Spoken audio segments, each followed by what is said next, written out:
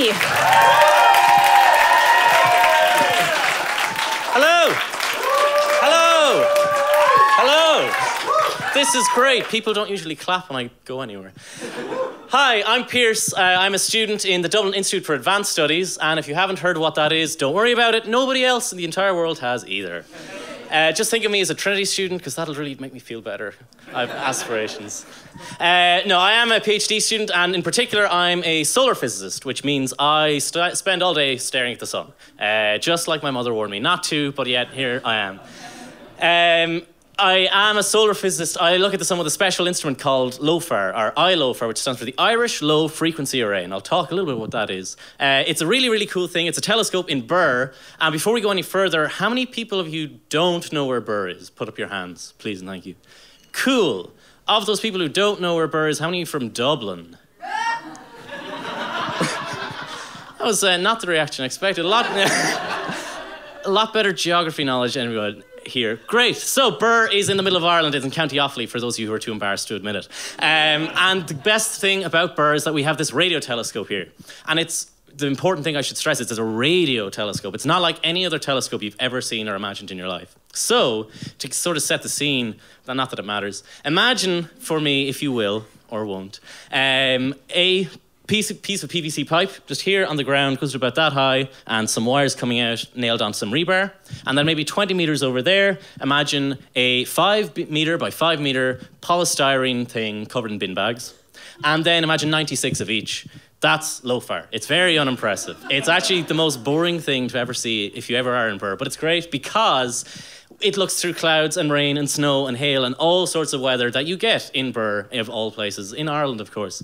And what I do with it is I look at the sun, because the sun is the super best thing ever, because it has explosions and there's bits shooting out into space the whole time. And what we do is we look at the sun and watch and wait for if and when something to happen. Unfortunately for me, it was a lot more if something is going to happen rather than when something was going to happen.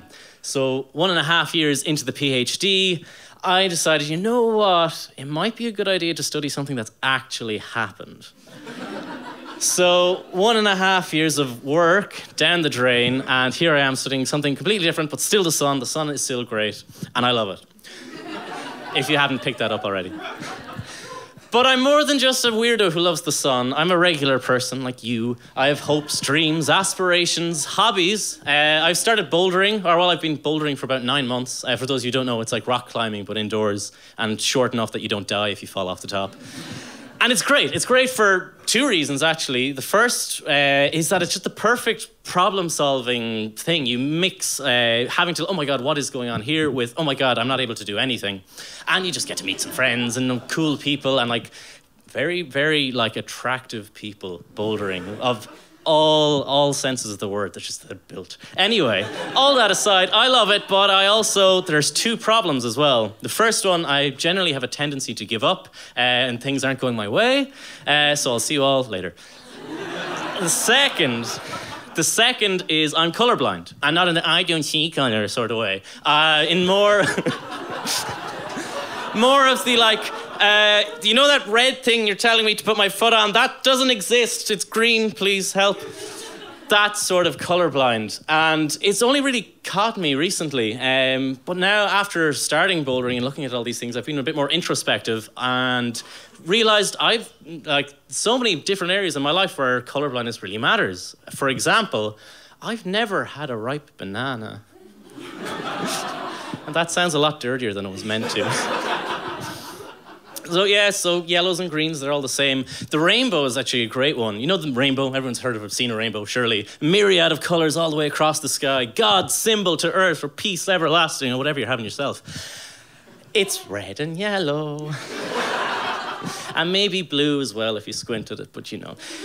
It's a sad existence. But like statistically, 1 in 10 men are colorblind, so it's a serious thing that nobody ever cares about.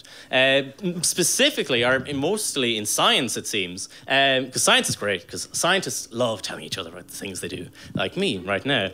They tell each other about all these different things, and the favorite way of doing that is using plots, or graphs, or charts, or whatever. It's great until you're sort of sitting down, listening to somebody, and then we see the red points here, and then all of a sudden you're, whoa. Red points? There are red points on that graph? Were there red points on the other one? What about the... So does this mean I've just misunderstood everything you said? Has everything I've learned about science in my entire life up until this point wrong? Yes, but for many other reasons that I won't get into.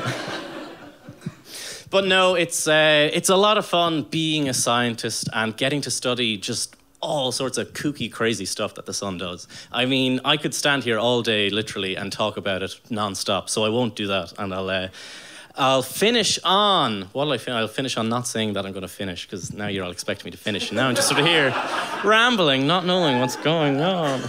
That was very smart. I'm a scientist. No, I love it. It's really like, it just makes life so worthwhile and enjoyable. And I'm slowly sort of encouraging the colorblind awareness sort of thing in my own office. Everybody comes to me now, it's like, hey, Pearse, what's this chart like? Does it look okay? Can you see that? And I'll go, no. And they, okay, cool. And they'll ignore me. It's great.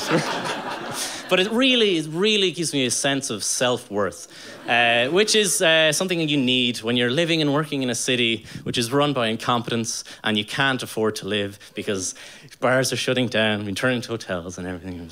It's all very sad. But hey, I'll just go back to staring at the sun and make myself happy. So hey, thank you very much. You've been very kind.